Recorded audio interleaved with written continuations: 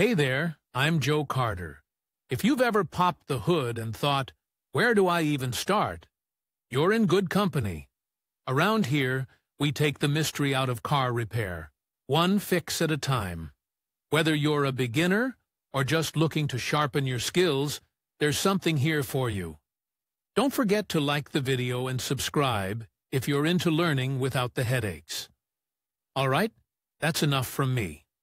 Let's get into it. And types of DPDZ. The throttle position sensor generates an electrical signal corresponding to the angle of opening of the air damper. The readings are necessary for correct operation of the controller, ECU. This signal, together with data from other sensors, is used by the controller to generate fuel injection pulses and spark formation. It is mounted on the throttle body on the side opposite to the air damper actuator. Its movable element is mechanically connected with the damper axis. Film resistive represents an ordinary potentiometer.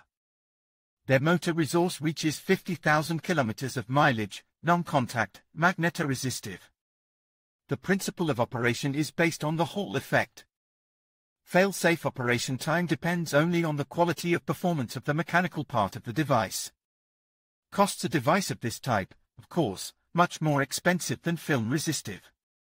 Malfunction symptoms. Checking the throttle position sensor is necessary in the following cases: deterioration of acceleration dynamics, increased, decreased, or unstable crankshaft speed at idle, jerking when driving on a smooth road with constant pressure on the accelerator pedal, engine stopping in neutral, engine stopping during gear shifting, engine does not develop maximum power. Causes of malfunctions. The main causes of failure of the film-resistive DPDZ are mechanical wear of the resistive layer and the potentiometer slider, as well as ingress of dirt on the working surface. There are also two causes of failures in magnetoresistive sensors: failure of the moving unit and failure of the electronic converter of magnetic signals into DC voltage. Checking the throttle position sensor. Checking the throttle position sensor on the example of VAZ2110. Preliminary actions: close the throttle valve. Turn on the ignition. Check the voltage value at the output of the device with a voltmeter.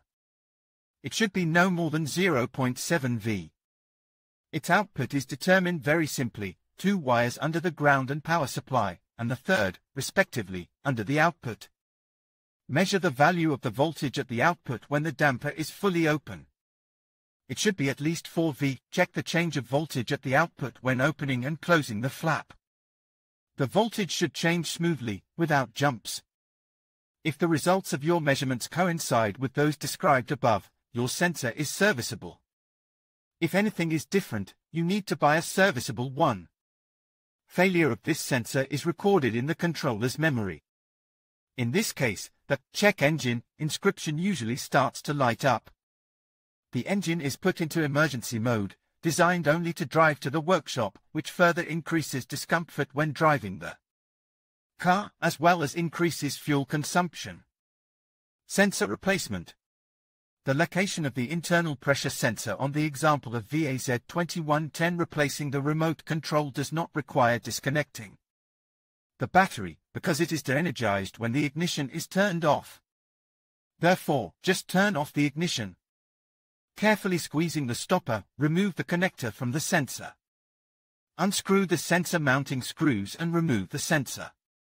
When installing a new sensor, first carefully align the end of the flap axle with the seat. Then, rotate the sensor to align the holes in the sensor with the holes in the damper housing. Screw in the fastener and tighten it. Do not forget to put on the connector. All that remains is to erase the error from the controller's memory. In conclusion, checking and replacing the throttle position sensor is a straightforward process that can significantly improve your vehicle's performance.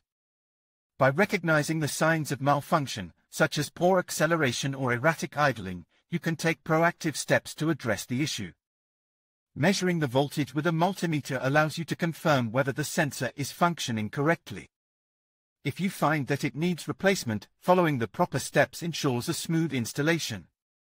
Remember, maintaining your throttle position sensor is essential for optimal engine performance and fuel efficiency. Thank you for watching, and we hope this guide has been helpful in keeping your vehicle running smoothly.